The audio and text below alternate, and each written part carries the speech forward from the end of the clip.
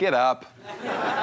That's called Tebowing. And it's one more reason to hate Tim Tebow. Before and after every game, he takes a knee and reflects with God. But if Tebow was really a good Christian, he'd honor the Sabbath and keep it holy by not working every Sunday. I get that Tebow's a leader on the field, but you know who'd be even better in the huddle? A professional quarterback.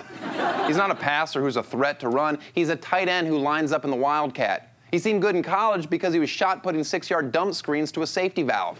Oh, he won the Heisman. Great. So did Charlie Ward, and he sat on the Knicks bench for 8 years. He's the only athlete who brags about being a virgin. At least Tony Romo bangs dudes.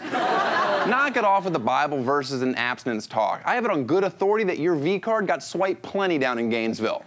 Denver is better off without him, but try telling that to a stadium full of chanting hill people. Everyone is Tebowing these days, but I don't think they understand what it really means. When you drop down and pray like him, it should be after you've done something awful, because that's what Tim Tebow represents. Being awful.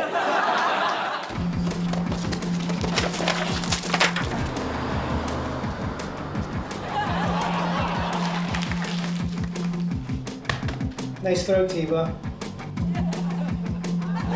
And that's why Jews aren't allowed to fly Qantas.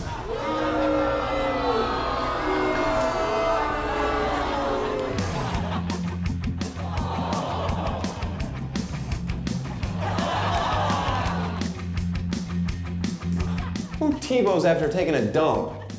I'm not. Tebowing's gay. All right, that officially puts an end to Tebowing for good.